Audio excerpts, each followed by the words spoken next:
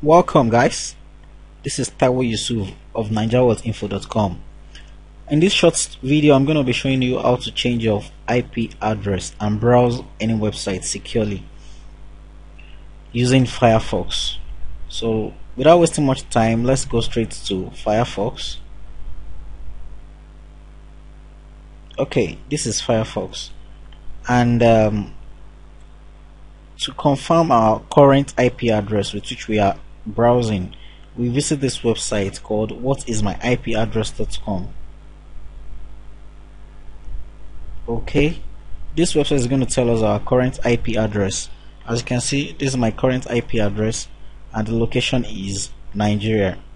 So for us to now change our IP address, in case you want to access some websites that won't allow Nigerian IP or any local IP, so we can decide to change our IP to a country like United States, United Kingdom, or maybe Netherlands, and so much other countries. So how do we do that? There's a section on our browser, this Firefox. We come down here, add-ons. So there's a particular add-on that can help us change our IP address for free, and the name is Anonymous. What we simply do to install is just click here on this search bar, click on and type Anonymous. Anonymous is the spelling ANONYMOUX. Okay, so this is the add-on we're looking for. As you can see, easy anonymous web browsing, change your IP address and country. So this is a free add-on that's going to help us in changing our IP address. As you can see, it has just installed.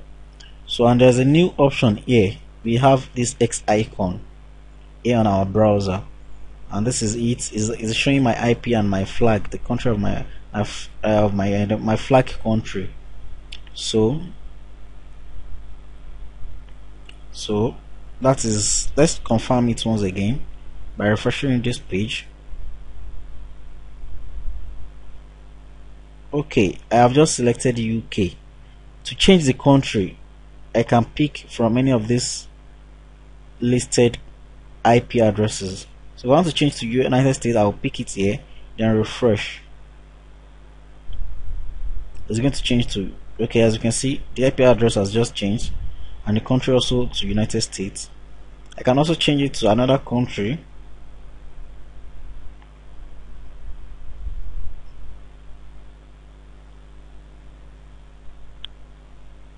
Okay, I selected NL, that is Netherlands, and you can see it here. The IP address has changed, and also the country Netherlands.